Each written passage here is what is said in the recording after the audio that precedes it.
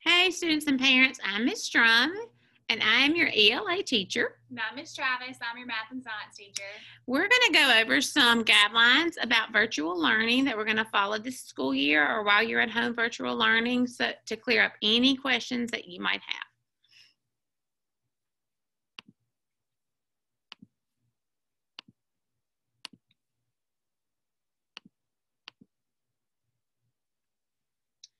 We introduced ourselves, so this is just virtual learning back to school night. And we just want to talk about a few things that we expect while you are a virtual learner. Okay, the first thing we want to go over is our daily schedule. At 8:55, we will start letting you into our classes to have instruction. So we need y'all to start logging on at 8:55 because I will start instruction at 9 o'clock for ELA. So always log on 5 minutes early and we'll go ahead and let you in to class. It is imperative that you're on time because we will start counting tardies and absences if you're too late. Ms. Travis and Ms. Strum, both of us, we will respond to parent questions or student questions from 2 to 2:30. We are teaching other students throughout the day, just like we're teaching y'all when we're doing virtual instruction. So we want to give them the same time that we give y'all. So we will not be able to respond to any questions until our office hours at 2 o'clock to 2:30. Tutorial will be with your homeroom teacher. So if you've been added on to our list and we're your virtual teachers, please make sure you go to your homeroom teachers tutorial assignments.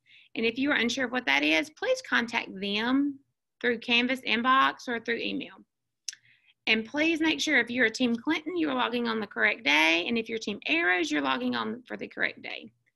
And when you log on at 9 o'clock in the morning, all morning work must be completed because we will start reviewing it at that very moment. We want to talk quickly about grades and attendance. Your daily grades and tests will be located in Canvas. You need to be sure that you check Canvas for the date. And the weekly newsletter. Our newsletters are uploaded and you can see your assignments for the entire week on your newsletter. Check PowerSchool for dates and grades as well. I do want to quickly talk about the attendance policy. This goes into effect August the 31st.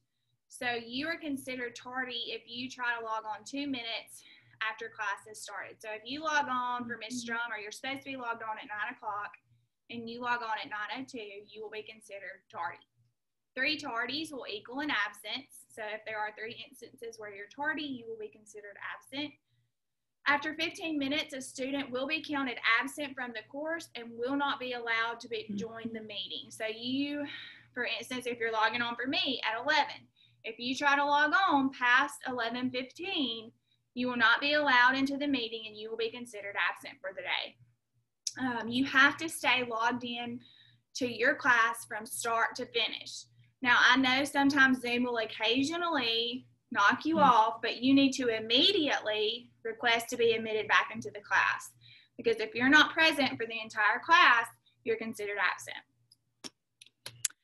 The next thing I'd like to go over is Accelerated Reader, which is AR. This will start on September the 8th. Soon we will take our star reading test, and I need you to do your very best. But for those of y'all who are doing the virtual learning, you will be able to take AR tests at home. You will only be able to take them during the hours of 7 and 3.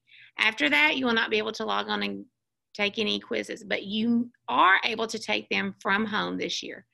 You must reach 85% and earn all your points to meet your AR goal. And you will have access to MyOn, which you are able to download books and read those books that are on your AR level. All books that you are earning points on must be on your AR level, and I will send those to you. These are just a little bit of information about Canvas. Canvas is what the entire Clinton Public School District is using. We wanted it to be universal for all schools so that parents could understand and get used to this platform as well as students throughout their entire school experience. All of your assignments are located in Canvas and we have it organized by modules and the modules are organized by week. So it's very easy to find your week and see what you're doing underneath there. it's very important for you to watch or read the information that tells you how to mark up and submit your assignments on Canvas. And that information is listed in your Strum Travis box. There are videos that you can watch. There's information that you can read that show you exactly how to do this. And this is very important because your student will be submitting assignments through Canvas weekly. So we need to make sure that they know how to do it the correct way. Your child has been provided a username and password sheet with all of their information. That does include your Canvas information, your Canvas logon. And always go to your Strum Travis box in Canvas to find your Zoom link. That is where your Zoom link for virtual learning will be every day that you're supposed to be on. That is under the subject that you are logging on to for instruction. So Ms. Strum will have a link under ELA and I will have a link under math. So you click on that link and it will take you to the virtual meeting. A few other items in Canvas that we'd like to go over are make sure that you go to your assigned teacher's course and then to module for your assignments and resources.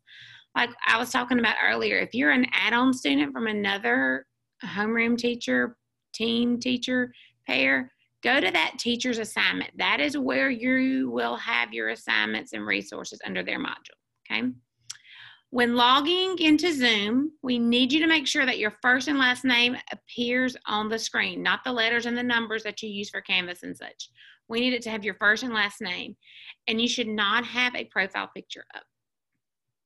And the final thing about Canvas and technology, Zoom lessons will be recorded weekly and uploaded on Thursday and Friday for you to access.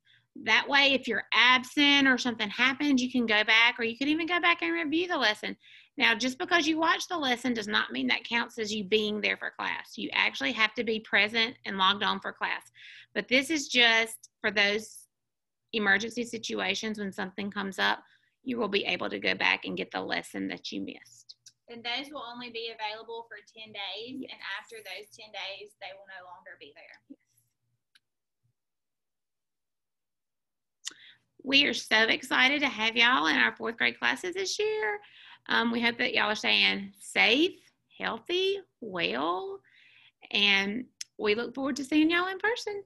Yes. Bye, guys. Bye, y'all.